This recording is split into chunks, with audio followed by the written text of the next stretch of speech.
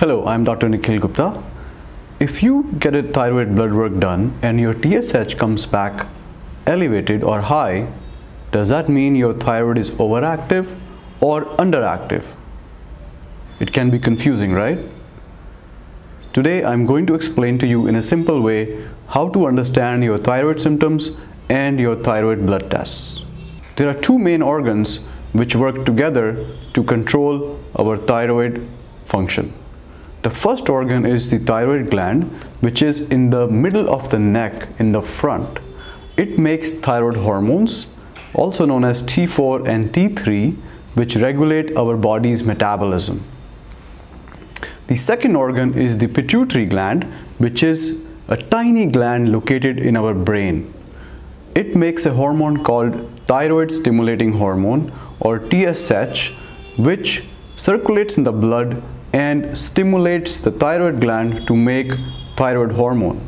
The hormones from these two glands, that is the TSH from the pituitary gland and thyroid hormones T4 and T3 from the thyroid gland, circulate in the blood in a feedback loop and affect the levels of each other.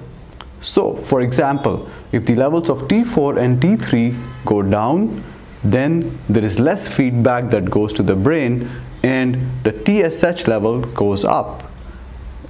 At the same time, if the thyroid starts making too much thyroid hormone, if T4 and T3 levels go up, then it suppresses the TSH levels coming from the brain.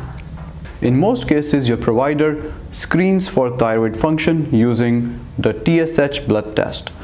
If the TSH blood test is normal, in most situations, no further evaluation is necessary unless your symptoms or the situation suggests otherwise.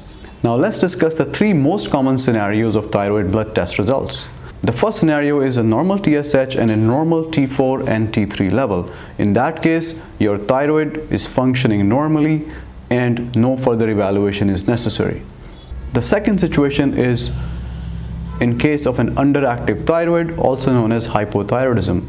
In this case, T4 or T3 levels or both will be low and the TSH level will be high.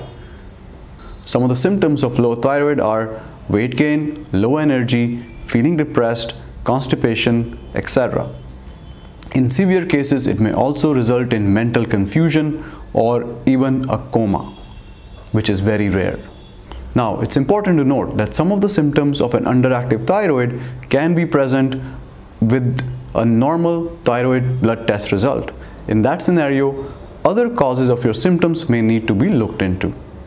The third situation is an overactive thyroid, also known as hyperthyroidism or thyrotoxicosis. In this case, the thyroid gland releases or makes too much thyroid hormone, which then goes to the brain and suppresses the production of TSH from the pituitary gland. So, your T4 or T3 or both of these levels will be high and the TSH level from the brain will be low. Some of the symptoms of an overactive thyroid are heart racing, anxiety, sweating, weight loss, or frequent bowel movements. And in some cases, a fever may also arise. So let's summarize what we discussed today. If your TSH level is high, then your thyroid is underactive. And if your TSH level is low, your thyroid is overactive. I recommend that you discuss your test results with your provider because there are some additional scenarios in which your symptoms and test results may need to be evaluated further. If you like this video, please click the like button and share with your friends and family. To continue to watch, please subscribe to our channel and click the bell icon to receive notifications of our latest videos.